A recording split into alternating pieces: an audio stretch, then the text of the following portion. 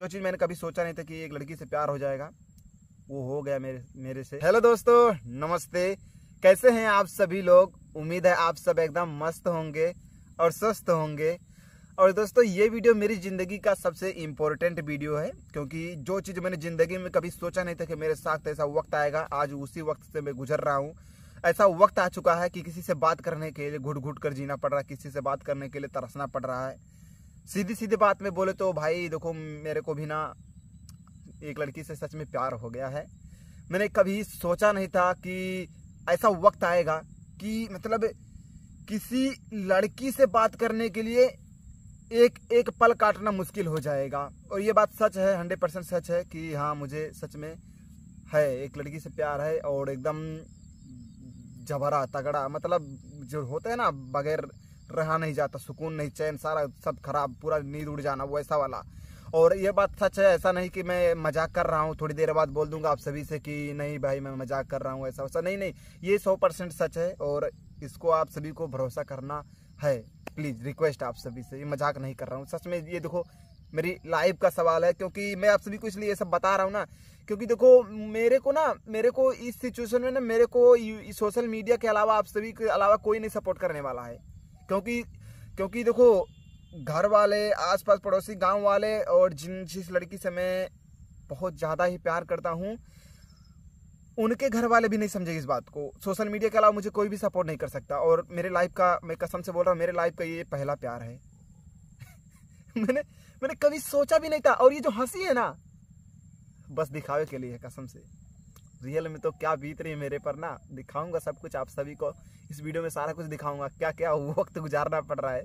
आज जो पूरी दिल की फीलिंग्स, दिल की जो बातें मैं शेयर कर दूंगा भाई। क्योंकि देखो, मैं आज अगर ये सब आप सभी को बातें नहीं बताऊंगा ना, तो आने वाले समय में जिस लड़की से मैं सपने देख रहा हूँ कि काश उससे मेरी शादी हो जाए, जिसके बगैर मैं रह नहीं सकता ना, उसकी शादी कहीं और हो जाएगी, तो ये पूरी जिंदगी पछतावा रह जाएगा। काश मैं आप सभी के सामने, अपनी यूट्यूब फैमिली के सामने ये सब बातें बोला होता, तो उनसे कुछ मदद मिलता, और उस चीज का मेरा पछतावा नहीं रहना चाहिए। इसलिए मैं आप सभी को ये सारी बातें शेयर करना चाहता हूँ, सब कुछ बताना चाहता हूँ। ये 100% सच है। देखो, मैं कितना भी बोल लूँ आप सभी से कि मैं एक लड़की से प्यार कर रहा हूँ, ये मेरा पहला दफा है, ये मैं कितना भी बार बोल लूँ आप सभी को ना, अगर आप सभी को भरोसा करना रहेगा ना, तो एक ही बार में कर लीजिएगा। और नहीं करना रहेगा भरोसा ना, तो मैं 1000 बार भी वही बात बोल दूंगा कि ये मेरा पहला प्यार है, मेरा पहला प्यार है ना, तब भी आप भरोसा नहीं कीजिएगा। लेकिन ये 100% सच है कि ये मेरे लाइफ का पहला प्यार है। तो बात यह है कि जब हम शुरुआत की दौर में पढ़ते थे अपने गाँव में, लगभग 7 तक, तो हम किसी भी लड़की से, मतलब हमारा कोई भी अफेयर्स वगैरह, मतलब होता है ना, किसी से प्यार करना, ये सब कुछ भी नहीं था। तो हम 8 में गए, शहर के स्कूल में नाम लिखवाए, वहाँ पर भी 12 तक पढ़े, कुछ भी नहीं हुआ। मेन रीजन ये था, देखो ऊपर से हमारा रंग देखो काला। हाँ, मैं मानता हूँ दिल से अच्छा होना चाहिए इंसान, काला शक्ल से नहीं फर्क पड़ता, इंसान दिल से अच्छा होना चाहिए, ये बात। लेकिन सब थोड़ा सोचते हैं, नहीं सोचते हैं सब, बस नाम के लिए है भाई, कि भाई दिल से अच्छा रहो, शक्ल से कुछ नहीं होता है, बस ये बात है। रियल में भाई कहीं जाओ ना, तो लोग देखते हैं कि काला कलूटा, रियलिटी है। किसी को भी ये बातें सब बुरी लगे तो प्लीज माफ कर दीजिएगा। जो चीज मैंने कभी सोचा नहीं था कि एक लड़की से प्यार हो जाएगा, वो हो गया मेरे से। और अभी सही बताएं तो, रियलिटी बताएं, मेरे को ना एक एक पल काटना भी मुश्किल हो गया है मेरे को समझ नहीं आता कैसे पूरी जिंदगी गुजरेगी अगर उनके बगैर जिंदगी गुजारना हो। देखो, अभी जो मैं बोल रहा हूँ ना, वो बस जो चेहरे पर थोड़ी बहुत खुशी आ रही ना, वो सब बस नाम के लिए है भाई, रियलिटी तो कुछ और है।